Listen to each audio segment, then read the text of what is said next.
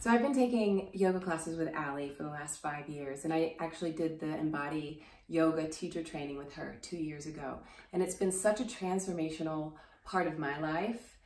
It came to me at a time when I was really seeking my own solid foundation and my ground and integrating so many parts of myself.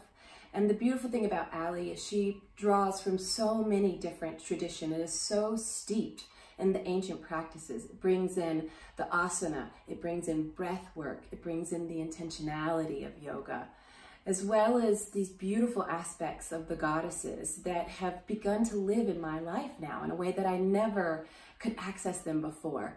And to be able to draw on that in my daily practice has been instrumental in my own evolution as a person, as a yogini, as a mother, as a wife. When you come to Ali's class, it is so real. We're not just doing esoteric yoga, we're doing the yoga of every day.